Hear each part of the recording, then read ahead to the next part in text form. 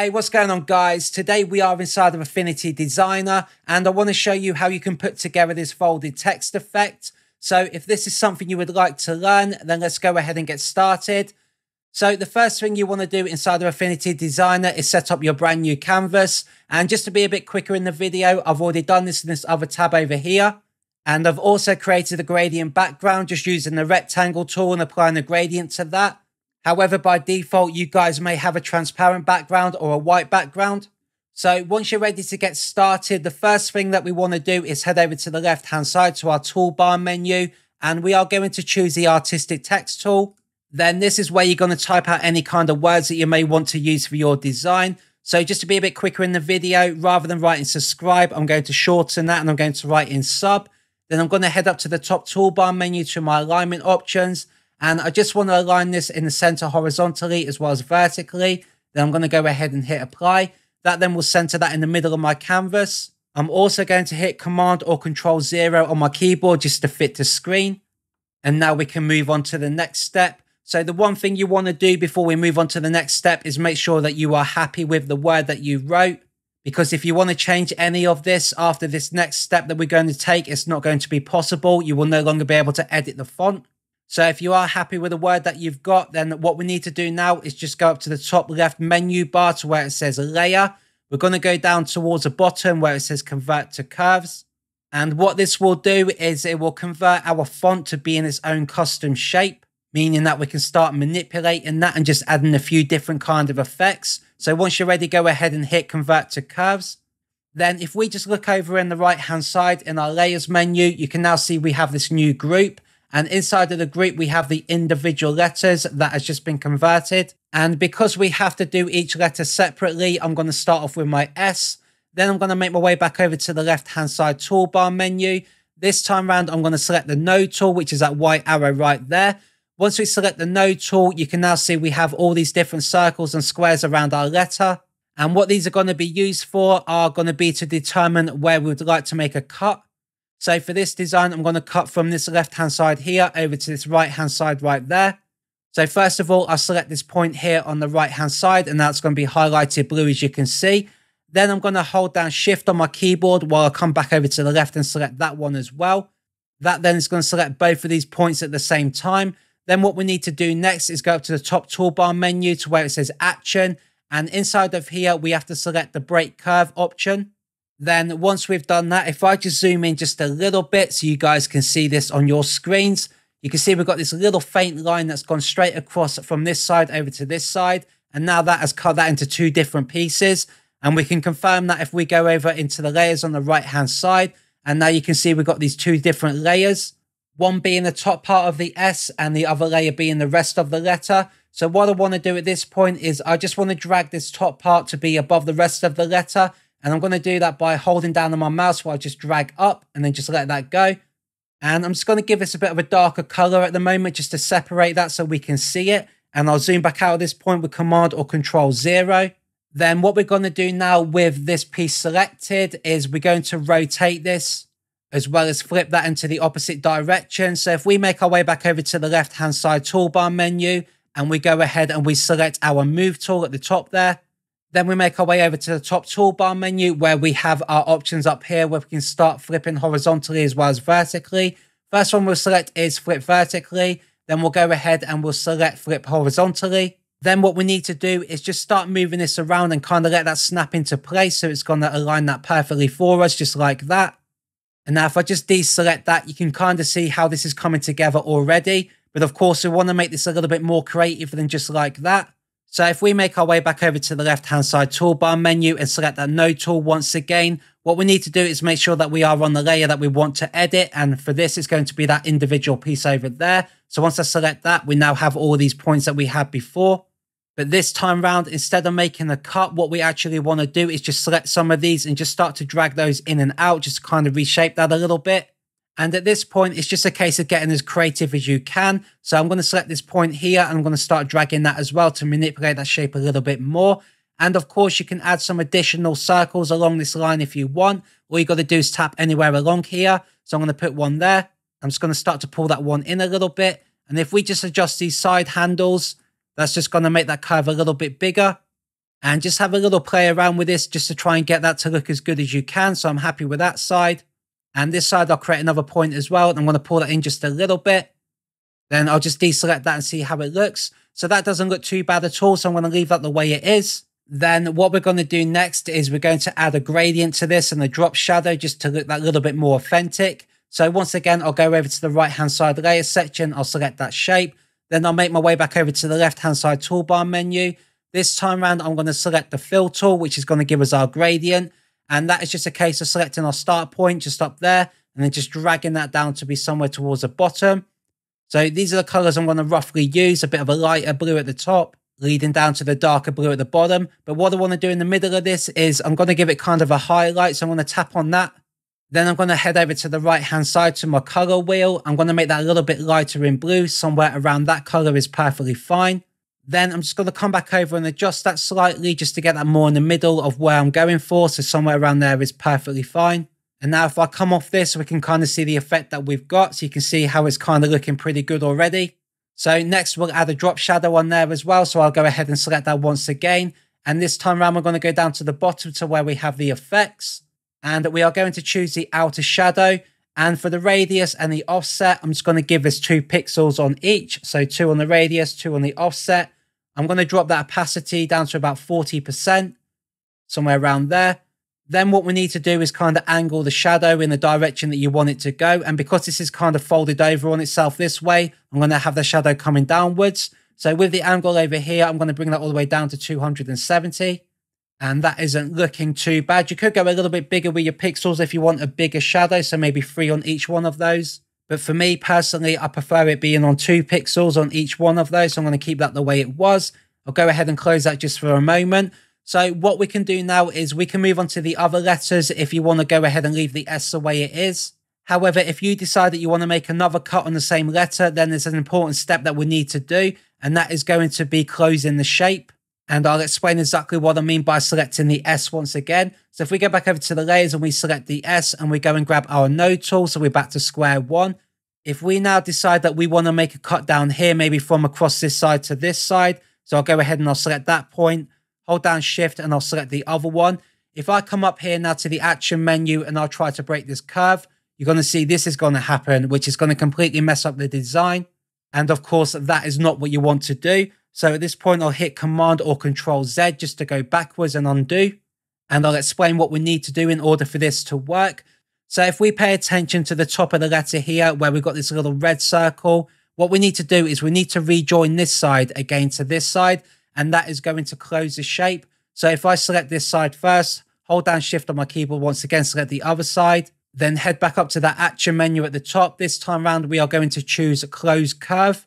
And now what this has done is created a brand new shape for us. So if I go ahead and just turn this one off on the visibility, we can now see that there'll be no break around this entire shape. So I'll go ahead and turn that back on. And now I am free to come back down here and cut this section out as well. So if I select that first point, I'm going to hold down shift while selecting the second one. Go back up to our action menu. Once again, we're going to break the curve. And now you can see we had no issue whatsoever. So once again, we're going to go back over to the layers section and we're going to drag this piece above the rest of the S, just like that. And just to be a bit quicker in terms of adding the gradient on here, what we're going to do is we're going to copy the style on this one. So if we go back over to our layers and we select that layer, we're going to come up to the top toolbar menu where it says edit. We're going to go down, we're going to hit copy. Then we'll head back over to our right hand side layer section, select the other piece. Then once again, go back up to the edit menu on the top menu bar. And we are going to select paste style. Then that will give us that same effect. But what we need to do at this point is select our move tool and we've got to rotate this like we did before. So I'm going to come back up to the top menu bar and I'm going to flip this around horizontally as well as vertically. Then once again, we'll just drag that into position to let that snap. Sometimes it will snap automatically, other times it won't. So you may have to have a little play around with that and just get that as close as you can. That's not looking too bad. So just like before, we'll grab our node tool once again and we'll just start to change the shape just a little bit by adding additional points. So I'll put one in the middle there. And you'll notice as well that we have a square at the moment. And if I pull this up, that's going to give us a sharp angle just like that. I'm going to hit Command or Control Z just to undo. If you decide you want a nice curve in here instead of a pointed angle, then we just need to convert this square here to being a smooth curve. And we'll do that on the top toolbar menu where it says Convert. and just change that to be a smooth, and then come back down and we can just drag that up again, and that'll give us more of a rounded effect. So I'm going to drag that all the way up there to around there. Then what we need to do is just readjust our gradient to look a little bit better. So if we go back over to the left-hand side toolbar menu and select our fill tool, and then we can just go ahead and just drag that down a little bit and just readjust that in the position that you may want to put it. So I'm going to go roughly around there, I think, and that will do perfectly fine just to be a bit quicker. And now we can move on to our next letter. So because I don't want to make any more cuts inside of my letter S, I don't have to worry too much about closing that shape. So I can just go ahead and leave that the way it is. So if we make our way over to the right-hand side layers section once again, and we select the U, then head back over to the left-hand side and grab our node tool. And then it's just a simple case of doing the same thing that we've already done on the letter S. Just decide where you want to make your cut. So for this one, I'll start on this top right-hand corner. Holding down Shift on my keyboard, I'm going to select the bottom one here. So that will highlight both of those together. Then I'll go back up to the action menu once again, and we're going to hit break curve. Then I'll just head back over to the layers once again. I'm going to select that piece we just cut out, and I'll go back up to edit, and we'll paste that style once again so it gives us that gradient. Then we'll go and grab our move tool, and we're going to flip this horizontally. So I'm going to come up to the top menu bar, and I'll flip horizontally right there. So this time round, we're not going to flip this vertically, as I don't think it's going to look right. So what we're going to do instead is we're going to join this top corner up here on the left-hand side to this top corner, and the bottom corner over to this bottom corner. And the way that we would do that is just simply by rotating the shape with this little ball at the top here. Just select that and pull that round to the right-hand side. And this is going to be a lot of trial and error just to get this lined up correctly. So you have to keep coming back and forth till you can get that the way that you like it. So I just speeded up the video at this point, as it took me around a minute or so just to get this lined up to where I want it, but it's looking pretty good the way it is. So what we need to do next is just readjust the gradient like we did before. So if we go back over to the left-hand side and we grab our fill tool, then it's just a case of dragging these points again, just to line up to where you want it to go. So just to be quick, I'll have that roughly around there. Then next, we're going to go back over to the left-hand side once again, and we'll grab our node tool so we can start to bend this a little bit. And I think I'll just create a curve at the top here. So I'm going to come into the center of this line, create a new point, and I want to make this a smooth curve. So once again, we'll go up to where it says convert at the top menu, and we'll choose that smooth. Then I'm just going to drag this down to roughly get the kind of effect that I'm going for. So somewhere around there will be perfectly fine. And maybe just adjust that handle a little bit just to make that curve a little bit bigger. So I'll just go and deselect that so we can see what we've got. That doesn't look too bad. So before we go and start adding some more effects to the rest of this, we'll continue with the letter B. So if I go over and select the letter B, and we can decide how we want to cut this. So when it comes to letters that have a hollow piece in the inside of it, it can be a bit more complicated and may not necessarily work the way you think it would. So just to demonstrate, if I go back over to the left-hand side and grab my node tool, if I decide I want to make a cut straight across here, just by selecting that point there, coming back up to this top corner, holding down Shift, select that point, and I go up to my action menu and I'll select break curve. You can see this is what's happened and it doesn't look right. And of course, that is not what you want to do. So I'm going to hit Command or Control Z for undo. And we'll talk about how we can achieve that kind of effect in just a moment. But if you want to go ahead and copy this kind of effect here, where we're going to cut from there and maybe down here, that will work as normal. Or this kind of effect up here, where we'll cut from this point maybe down to here, which I will quickly just demonstrate. So I'll create a brand new point just here that I can match up to this one up here. So I'll select both of these, go up to the action menu, break that curve. That works exactly as it should. So I'll go ahead and hit Command or Control Z to undo. And that's going to be the same principle as well if I do it from maybe here down to this bottom corner. I'll go ahead and I'll break that curve. That works perfectly fine as it should. You're only ever going to have problems when it comes to maybe trying to cut straight through with the hollow part in the middle. So we'll talk about how we can overcome that problem. And the way that we're going to do that is by introducing another shape into this. So if I go over to the left-hand side and I grab a rectangle, and what I want to do is just draw this big enough to be the kind of size that I want. Then I'm going to go in and going to rotate that to the position where I want this to cut through the text, and just adjust that to any kind of size that you like. And I'll go and move that into the position that I want it. So I'm going to want this to cut roughly over around there. So with this now in position, what we need to do is we've got to select the rectangle that we've already got, and we need to select the B at the same time. So with the rectangle highlighted in the layers, if you hold down Command or Control on your keyboard and hit the B as well, that'll select both of those at the same time. Then what we're going to do is come up to the top menu bar to our shape building tools, and we're going to come all the way over to the end to where it says divide. Once we select that, what's going to happen is it's going to cut this into all individual pieces. And then it's just a case of us selecting the bits that we don't want, such as this piece, hitting delete, and that'll get rid of that piece. And then we want to get rid of this piece in the middle as well. So we'll go ahead and delete that one. But now you can see we have another problem down here where it's took away the hollow part from the inside of the B. And the way that we would get this back is by coming over to our layers once again, selecting that hollow piece right there. Hold down Command or Control on your keyboard while selecting the rest of the B underneath, so that selects both of those at the same time. Then we'll go back to the top menu bar with the shape building tools, but this time round we are going to select this option right here, which is subtract. And now you can see that has gone back to the way that it should be, and now we have that individual piece that we wanted as well. So now we have this piece cut out. What we're going to do next is rotate it like we did before. So come to the top menu bar and we'll flip that horizontally and vertically. And we'll just move this into position. Hopefully that'll snap into place. Then once again, we'll go over to the left-hand side, grab our node tool so we can reshape this a little bit and make it look a little bit more creative. So I'm going to drag this point in here. And I'll make another one over here as well. Turn that into a smooth curve. And we'll just adjust that as well to make it look a little bit better. So I'll bring that roughly around there and just drag that handle over and maybe make that one a smooth one as well, just to look that little bit better. And maybe we'll just mess with that one as well, just to make that look a little bit better. So if anything, maybe I'll just delete that point and just put that in like that. Then once again, we'll adjust that gradient. So we'll grab that fill tool and we'll just position this to where we want it to go. So I'm going to drag that over here and just pull that one up on this side. That isn't looking too bad. So I've noticed we don't have a drop shadow on this piece. So if we come back over to the layers and we go down, we apply the effects, come back into the outer shadow. We'll do what we did before. We'll have a 2 on the radius and a 2 on the offset. We'll position the angle at 270 degrees and I'll drop the opacity down to around 40.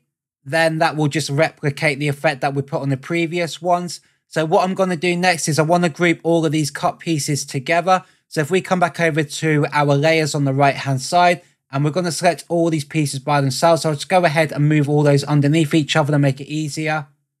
And then I'll select all of these by selecting that top one. Then coming down to the bottom one while holding shift on my keyboard, I'll select that bottom one. That's going to select everything else in between. Then I'm going to hit Command or Control G on my keyboard, which is going to create a group.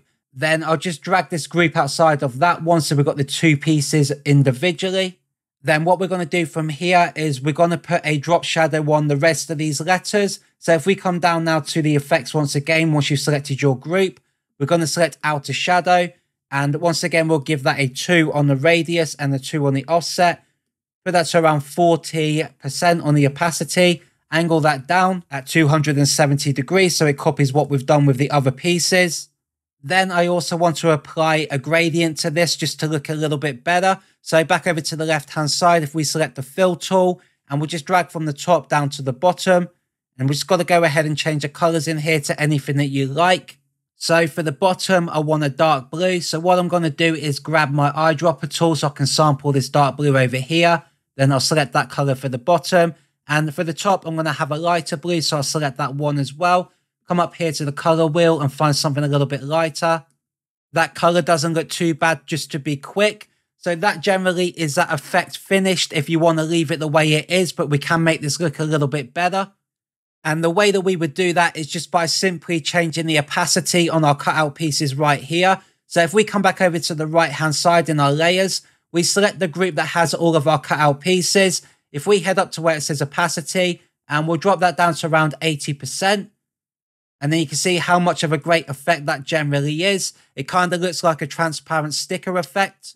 So one thing I have noticed, which I want to quickly rectify, is the fact that I've put this piece here on the B on backwards. So I'm going to go into my group. I'm going to go ahead and select that piece. Then I'll move to the top menu bar. Once again, I'm going to flip that horizontally. Then I'm just going to come down. I'm going to rotate this into the position that I want it and just try and line that up.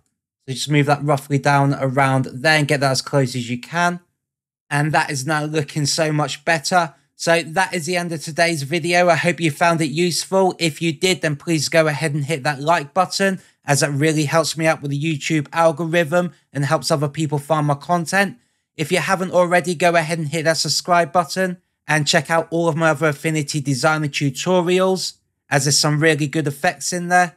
But for now, I hope you have a great day, and I will see you in my next video.